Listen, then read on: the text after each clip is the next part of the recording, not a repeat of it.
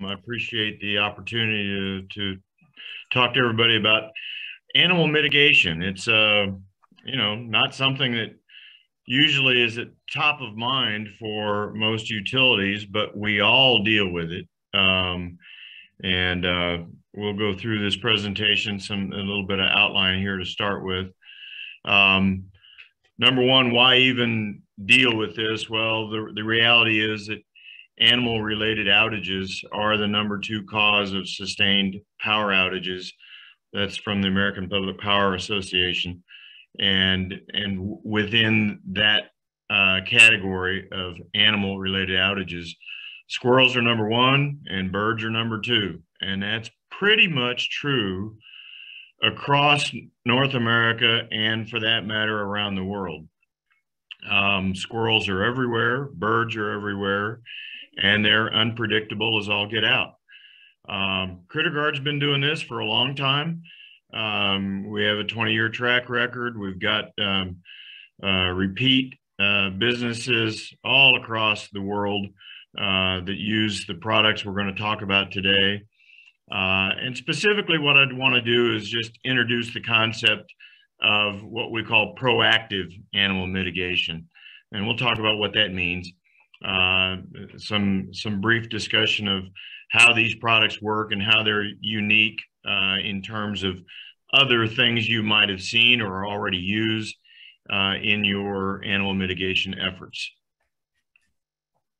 Randy gave a bit of an introduction, just a little bit more. I'm actually the second owner of this business. Company got started in 2001. I knew the original owners, but they were 95 when I bought the company. And we basically brought in some more sophistication, did a lot of work with the supply chain, with basically customer service, quality manufacturing, where we did that, how we did that. My background's in chemical engineering. I've been around and involved with power and process industry for pretty much my entire career. So excited to be able to have this opportunity to speak to you guys today. So let's start with some definitions. These are very basic. Nobody's going to get a PhD listening to this, but again, it's practical, rational stuff that just, when people get their brain around it, it's like, oh, now I get it. So we're going to talk about the word proactive today, which is controlling a situation before it's occurred, rather than just responding to that. So that's probably the biggest thing I want people to take away from this is, how can we think ahead? Because you know these kinds of issues are going to happen. You just don't know where or when. We're going to use a definition of a barrier, which is a blockade. It's not just a guard. We always talk about animal guards. Everybody's, there's lots of competitors out there with animal guards. But we talk about a barrier or a blockade. Basically, we essentially stop the traffic pattern. And so basically, then what is a guard and how does that work? So there are lots of choices out there. Many of you probably use some, if not all, of the products that are shown here.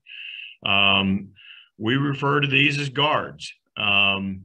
This is basically what happens in a substation or an overhead cross arm, anything that's at risk.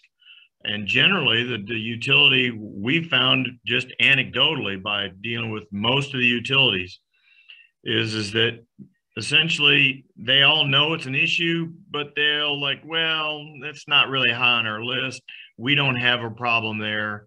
And then, of course, Murphy's Law pops up and says, you want to bet? And the next thing you know, you've got an animal outage. All of these cages, covers, caps, crowns, whatever term you want to use, guards, are designed to go around and protect an energized device or an energized component. And as a result of that, there's a lot of engineering, a lot of insulation resistance, many other electrical properties that need to be checked and confirmed. And obviously the size and the fit all has to be just right.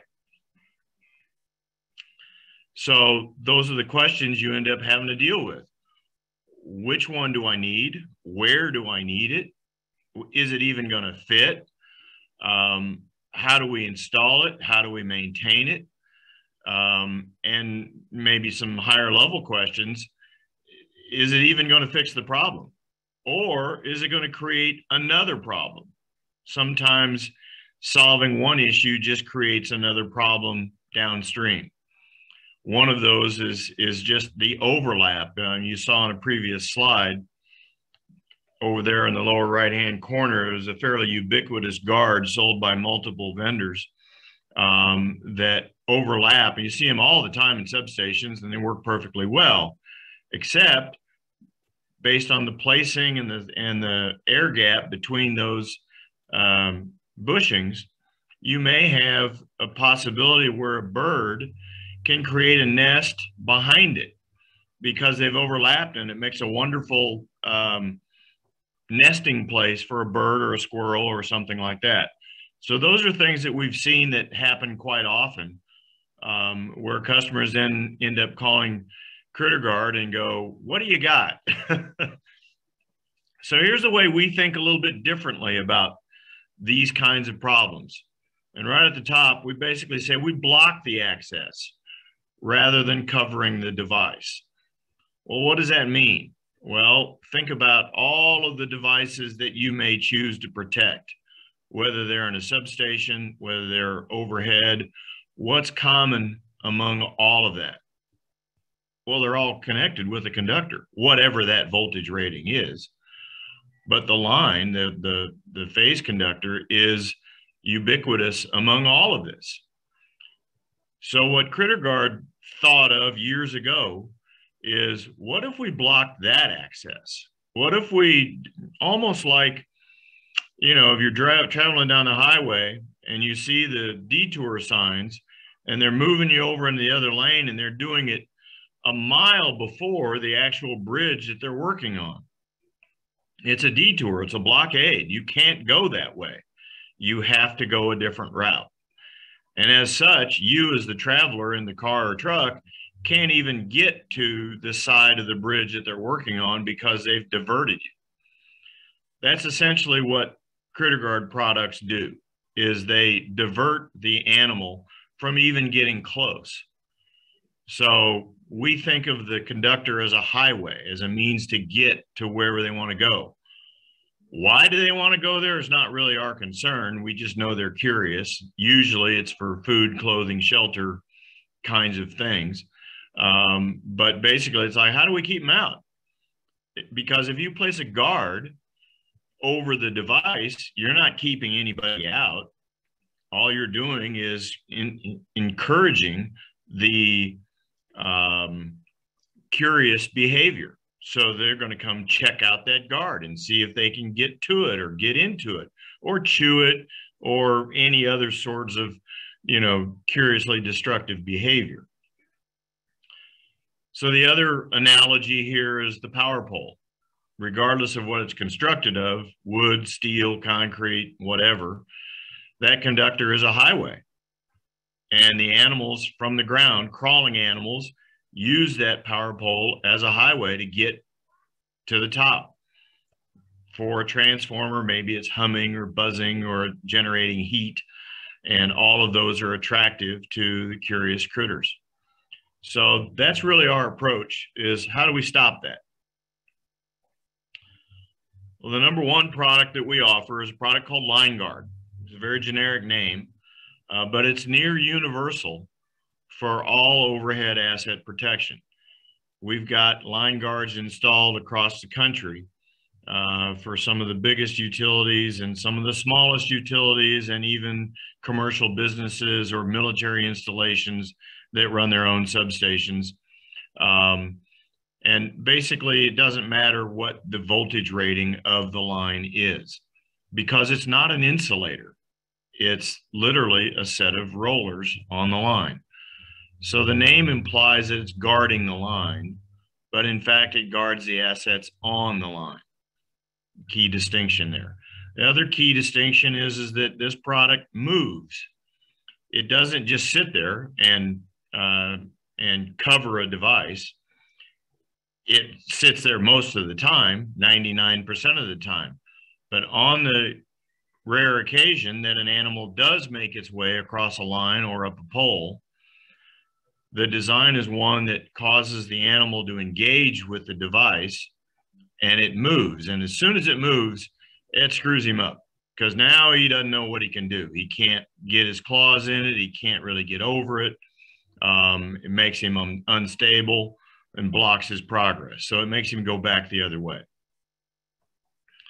It works on not just squirrels, but rats, mice, any kind of rodents, snakes, monkeys. We have in the last number of years, it's been quite entertaining.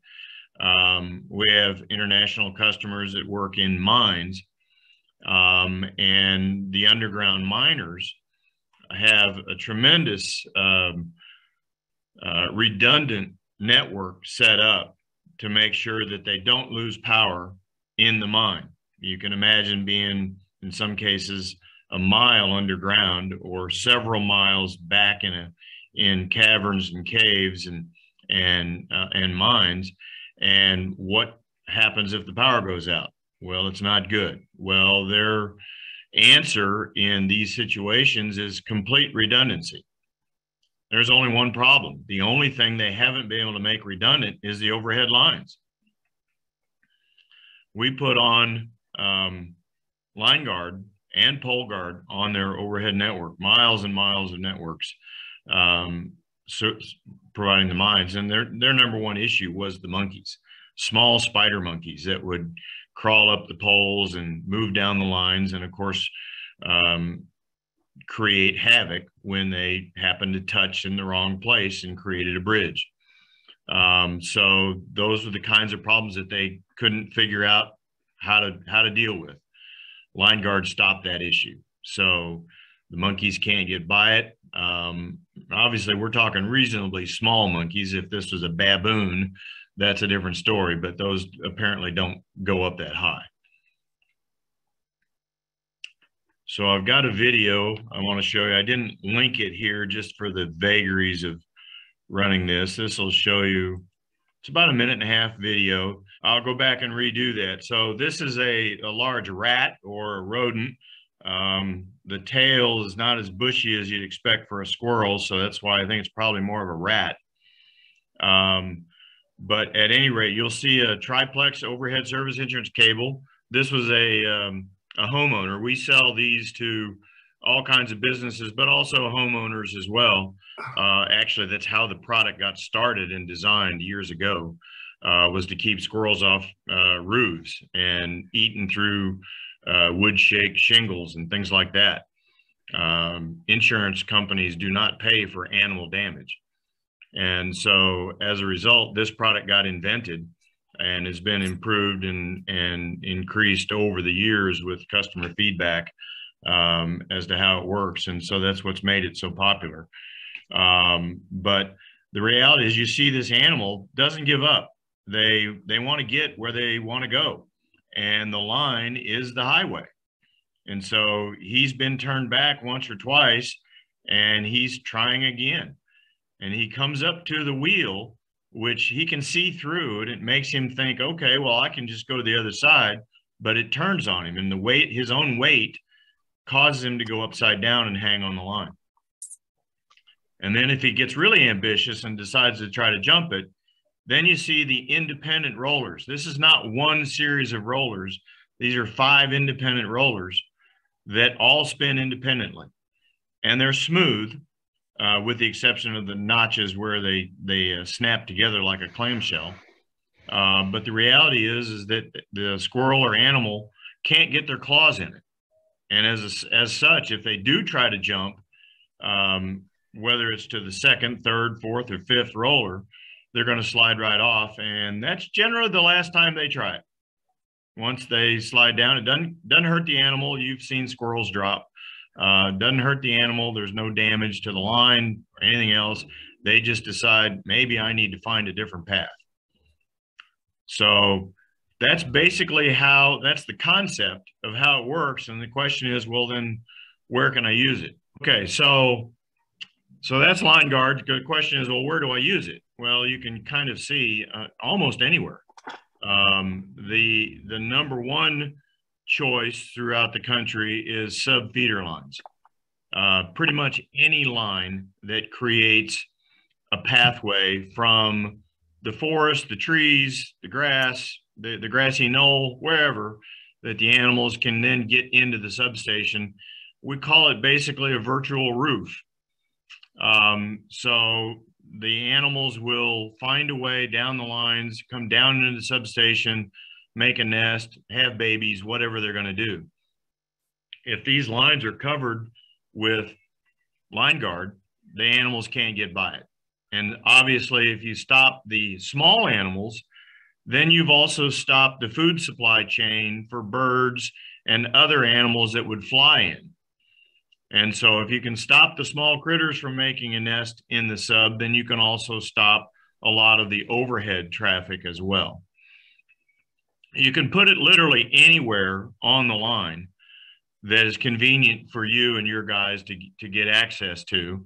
Once you put it on, you're never going to take it off. It's not a product that requires maintenance or one that needs to be deinstalled to service what's behind it, because you're not servicing the line generally. And therefore, it's not like a traditional cover or guard where you have to remove it to do thermography or other, testing or maintenance on the underlying device. Line guard can be put up in either a de-energized state or on a hotline. We have both. The largest majority of installations are de-energized, but we have a few customers that say we have no choice. We got to put it up hot, and so we have various clamps and hotline clamps where if you need to use a hot stick and insulated gloves, that can be done as well. Supports a wide variety of lines and cable bundles. You just saw the triplex line there. The normal opening is a 1-inch opening on the rollers, but they can be cut back in the field before installation to support up to 3-inch diameter cable bundles. So if you've got, a triple aught or something type lines that are twisted in a triplex, it'll still support that sort of a service. Regarding voltages, it's primarily a distribution related system. But we have customers that have got them that we know of. We have a bunch of installations that we don't know exactly how they're doing it. They've just never sent them back or complained.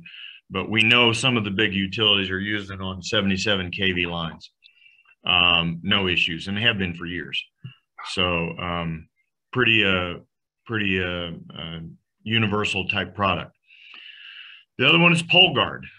So line guard and then pole guard. And just like we talked about with the overhead lines being a highway, the pole is also a highway for critters to get from the ground up overhead. Pole guard blocks that highway. So it's the same concept. We use the same rollers that you just saw, but they're supported by 2 rigid plates that surround the pole. And that creates the blockade, the barrier for the animal as they go up the pole, as opposed to other wraps that you've probably seen or may use. We've physically seen animals jump those. If they get a head start going up a pole, they'll go right past it. With pole guard, they can't.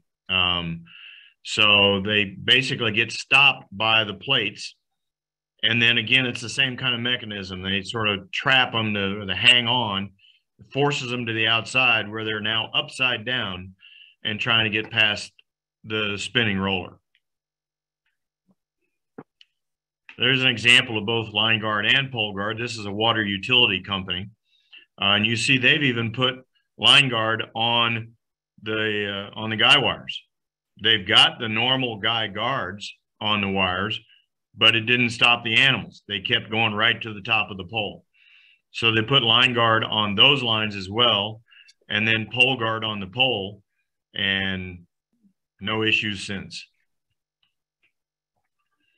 We support different kinds of mounting mechanisms for pole guards. So rather than just wooden poles, we also have a different structure underneath for the steel or concrete poles. And in really specialized situations like the picture on the right, you see the large riser. And that was a trick because no one knew how to do that. So we came up with a slightly modified plate, an additional set of plates. And again, no animals up that pole since. So it's really been, a great story. We also have done on few occasions, we can modify the plates on a customized basis for whatever profile of pole you have. Obviously, if you take too much of the material away from the plates, in other words, if it's too big of a pole, then there's not enough structure there to maintain a larger system. So there is a limit to how large we can go. That's why I make the comment 12-inch diameter is standard on a pole. But you can see that in the case of a concrete pole here, that we can make those profiles and that work just fine as well. Then we also have we call it a gap filler, but it's just simply a flexible conduit that goes around the pole. So if you have a smaller diameter pole, because most poles will taper, if it's a smaller diameter pole, the gap filler basically is 1.5 inches diameter, and it'll fill that gap from the spacing between the pole and the plates. Okay, so that covers the biggest part of animal damage with squirrels and crawling animals, but what about birds? So birds are the number 2 issue. So how do you deal with that? Well, if any of you've worked with bird issues, it's not like crawling animals. There's no quote unquote standard way to address birds, because you could have raptors, the big, maybe it's an osprey or an eagle or a hawk or an owl, which tend to be, individual and sometimes solo flyers, all the way up to small birds, which then fly in flocks and groups. And the behavior is completely different. So we came up with a product that's basically not a mechanical diverter. So we're not diverting the bird. We're actually, we are, but we're not doing it the way you'd think. This stuff is scent based. It's easy to hang up. It lasts a long time. You won't like it. You don't want to keep it in your office or warehouse. As soon as you get it, you want to hang it up outside because it stinks. And birds, as it turns out, have a fairly highly developed sense of smell. Their nostrils, especially if you've ever seen a close-up of a hawk or an eagle and you look at their beak, they have actually fairly pronounced openings, nasal openings, and their brain sensors are directly tied to that. So they can smell things from quite a ways away. And so this scent will propagate an area like a substation and basically train the birds that as they fly in and go, I think I want to set up shop here and maybe make a nest, they'll basically say, no, I don't like it here. It's giving me a headache. The material doesn't hurt the birds. It's completely organic.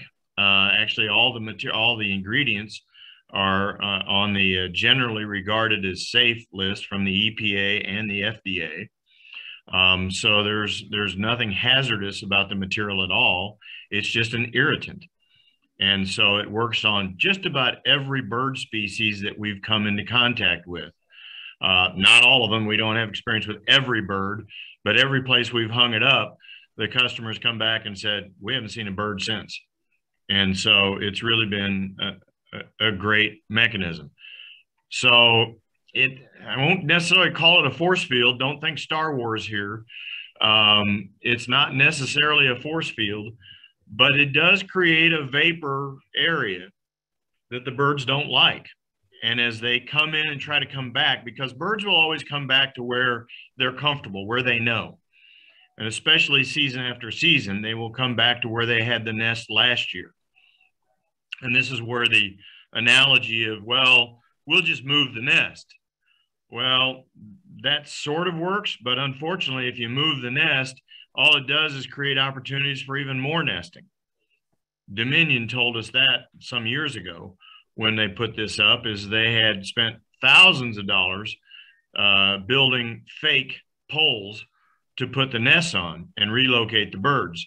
But that wasn't so effective because all they ended up doing was creating a government housing, if you will, for new birds to come in and nest. So that wasn't a great strategy. The bird block material trains the birds not to come back. So once they get a scent, they're like, okay, I don't like this. We're going to go someplace else. And that's really all you want to accomplish, is make them move. One of the advantages, it is a timed release. The material does have an odor that will fade over time. The trick in the material is making it last long enough so it trains the birds.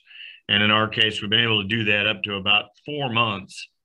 So from the time you hang the product, and it's easy to hang, from the time you hang the product to the time that, especially if you're hanging it where birds have been known to congregate, in the next day or two, they're pretty much out of there. And then they don't come back, even when the scent has faded, because they recognize the bags. They recognize, hey, wait a minute, that's where I got the headache before. So that's been a successful situation. You can use bird block just about anywhere. Again, any place. They're very small bags. They're about 2 ounces or 50 grams of material in each bag. It's like a burlap bag.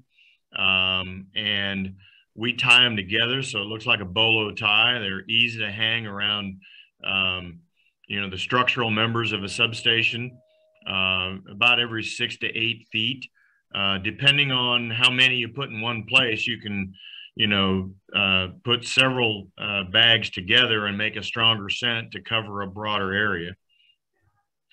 But basically all these areas that you see, from cross arms to overhead on bus bars, generator stations, depots, warehouse, any kind of a high bay ceiling where your maintenance crew or distribution group is servicing trucks and loading up trucks to make several rolls.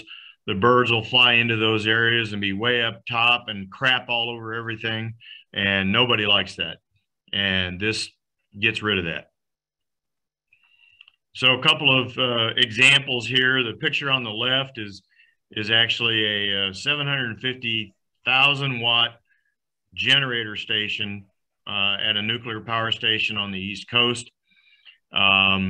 This was you can see the concrete bunker, if you will. All of the structural members and the gas-cooled phase conductors at the top.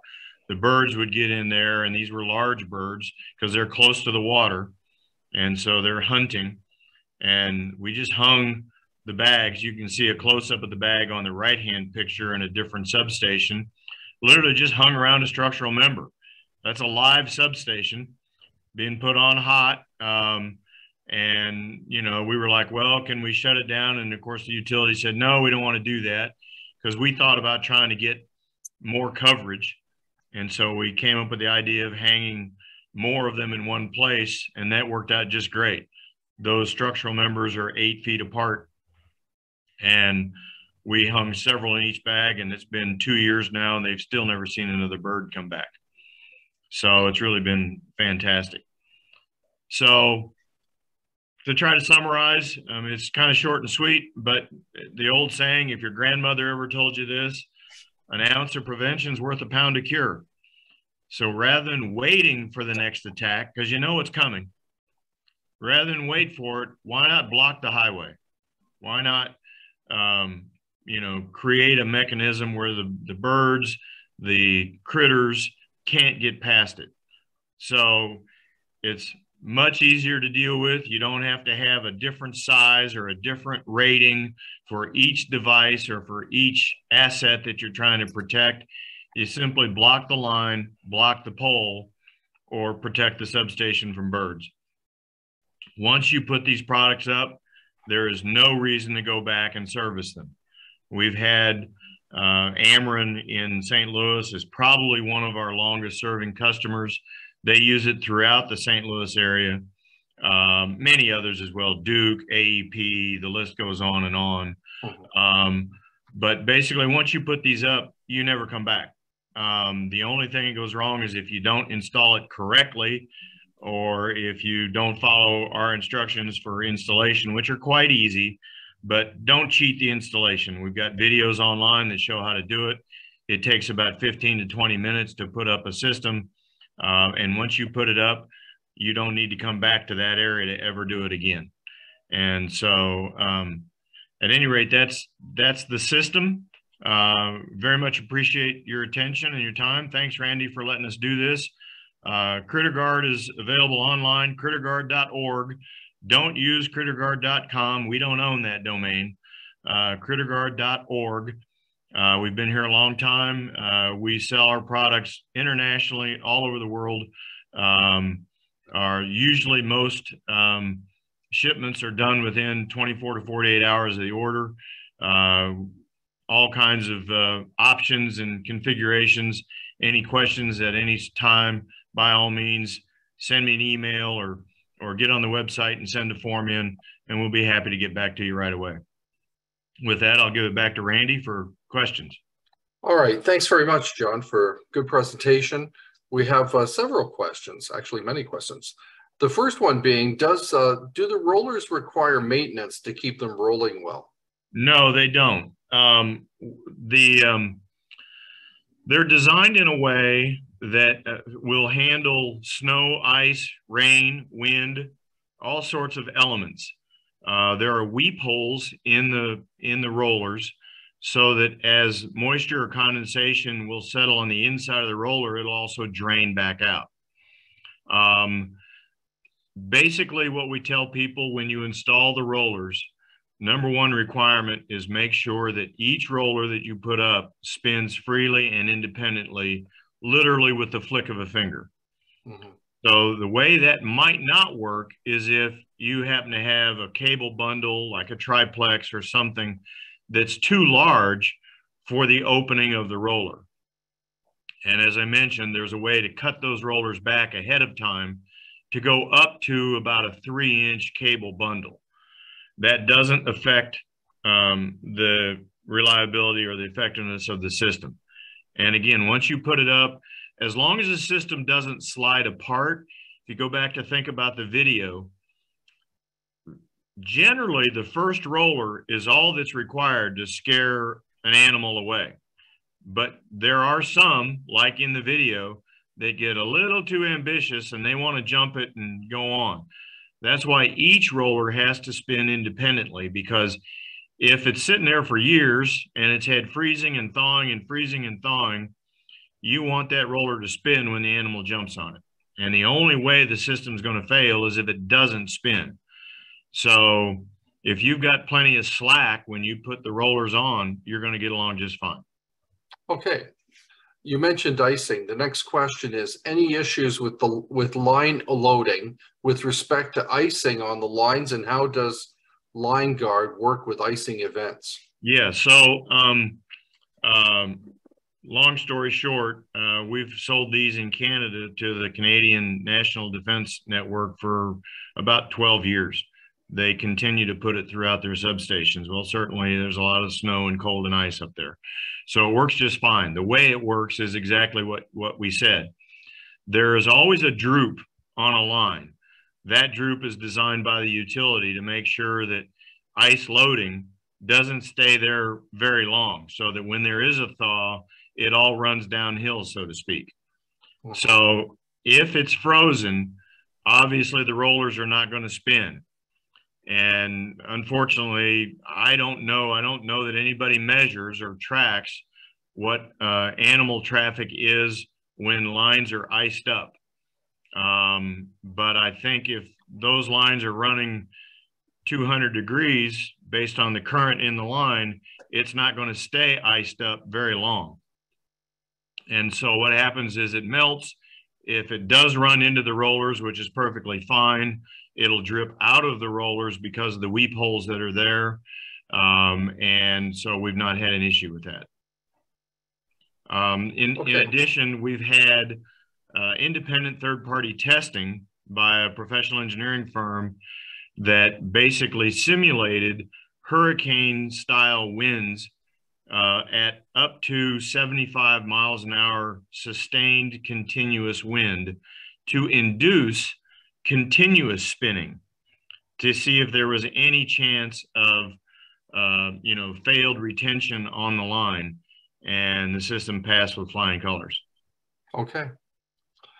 What solution? Oh, here's another question. Have any animals overcome the rollers yet, needing to add more rollers or different features? Well, we're not expert on every animal. We have Australia and New Zealand customers that have their version of a squirrel. I actually don't even remember now what they call it. It's slightly larger than what our squirrels are in North America. And when they first started using it 12 years ago, they had one utility, I believe this was Osgrid in Australia, that complained that the squirrels were getting by it. So our distributor there went to investigate and find out what was going on. And what they found out is that two things. Number one, when the utility put it on, they tried to be cost effective. So they got shipped 5 rollers and 2 wheels, but they only put up 2 rollers. And the squirrel jumped it. Their version of the squirrel, which I said is slightly larger than ours. It jumped it and kept right on going, and they watched it happen. So then they put on the 3rd wheel, 3rd roller. It jumped that. By the time they got all 5 on, the squirrel had learned to jump all 5 rollers. And so they said, this system doesn't work. And our distributor said, well, could we just encourage you to go put another system up on another line, but put all 5 up the way we suggested it? They did. The squirrel couldn't get by it. So don't train the squirrels is the answer. Is line guard installed above the Johnny ball? I'm sorry, that's a term I don't know. I don't know that term either. Okay, let's go to the next question. Do you have yeah, they have videos on how pole guard works, and approximate area coverage per bag. It's about 4 to 6 feet square foot. So 4 to 6 square feet. So if you hung a single bag up, you could draw a circle around, 4 to 6 feet diameter around the center of that bag. So I mentioned one of the ways to overcome that is to put, let's say, for instance, it's just not convenient or able to hang more bags in a higher density than that. One way to do that is to hang 2 or 3 bags in one location, and now you'll get a radius of 6 to 8 feet. And so if you had then your next set of bags 8 feet away, you've got some overlap of scent. And again, what you're trying to do is train the birds. So they get trained quite quickly in the first day or two. What we have a whole instructional profile on installing bird block, but the first thing you have to do is make sure there's no nests. The nests have to be removed, and you probably need to wash down an area, because if there's bird scat or guano or whatever in the area, that attracts them. They come back, they know it's safe. So that has to be washed down first. Then you hang up bird block, and then the birds will come back because they recognize the area, but then they'll leave quite quickly, and then they won't come back. Okay. Does the scent work for rodents or other critters? Unfortunately, no. For whatever reason, the scent is specific to avian species. We've tried it with animals, and it doesn't seem to have any effect. So there's something about how the animals are developed that it's a completely different system. Okay. Does the line guard snap over the conductor, or Yes. does the conductor need to be threaded through it? No, it snaps over the conductor like a clamshell. So the installation is you put the clamshells together in the bucket truck or on the ground first, so they look like clams, and then you snap them over the line. And once they're snapped together, the design is such that they will not come apart. So you need to be quite sure that it's going to spin freely before you snap it over the line, because once it snaps, you can put it over it and test it. But once you snap it together, it can be taken apart, but the system will be unusable if you take it apart. Is okay. Is anti-animal electronic high frequency noise effective in driving animals away? It's beyond the scope of this presentation. We've not tried that. I know people have used various kinds of noisemakers, electronic interference, lasers for birds. All of these systems have some degree of success depending on who you talk to. They're incredibly expensive, hard to maintain, and require definitive technical assistance just to be able to make it work. Critter Guard has no such requirements. Quite simple to install and use. Right. Do you have pole guard for square poles? What is protection mechanical NEMA 4X IP66? Yeah, we can support square poles, as I showed that profile earlier. Obviously, that's a custom engineered thing because there is a maximum to that size of square. And for that matter, a minimum. We had a request to do like a 4-inch square steel pole in a substation. We can't get that small, at least not cost effectively. Okay. So it can be done. Relating to the standards, yeah, all of this is this material is made of the same material that we make brake linings for cars. It's super hard plastic, UV rated, will last for 30 years.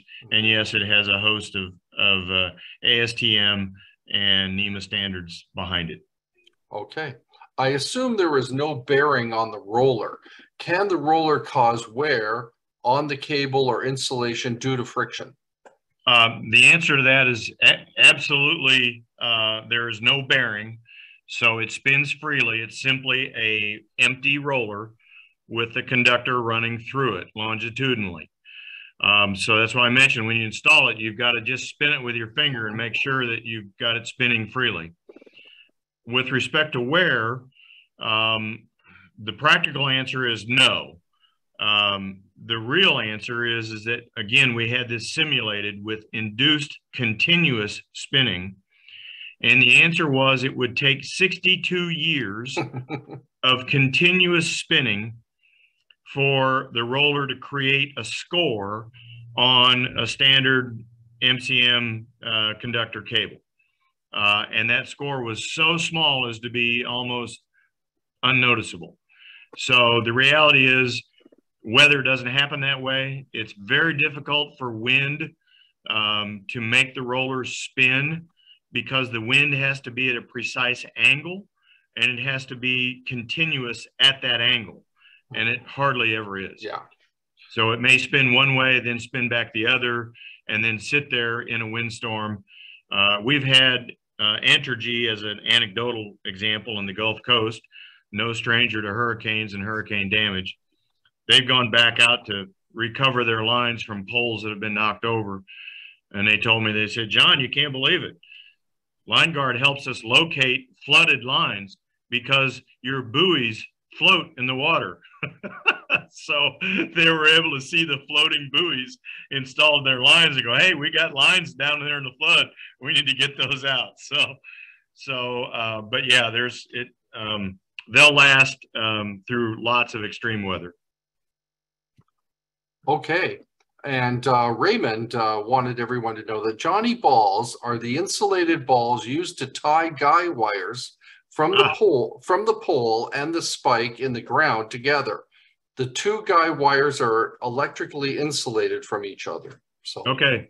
So no, Line Guard would not be designed to go over those balls. It's designed to go over the line, the guy wire. We have customers using Line Guard. It doesn't have to be an energized line. It could be any sort of a mechanical or structural cable. And again, you see in the case of the pole guard guy wires, that they're used over and above the standard guy guards. And we've made this point several times that the issue with a guy guard, as good as it is and as ubiquitous as it is, it's an 8-foot long split loom product that if you have any kind of a deviation or slope or what's the right word, a droop on that line, the guy guard won't spin because it's not a straight line. And so they really only work on perfectly straight lines. Mm-hmm. And even then, when there's an angle like a guy wire, an animal can still go right by it. So when you put the line guard up, because it spins when they engage it, and because there's 5 of them, it's like that old game show, American Ninja Warrior, where the spinning barrels, one barrel goes one way and another one goes the other way. They can't keep their footing when they go across line guard. Right. Okay. Thanks very much, John, for the excellent presentation. Thank you, everybody, for your attention. Thank you. Okay.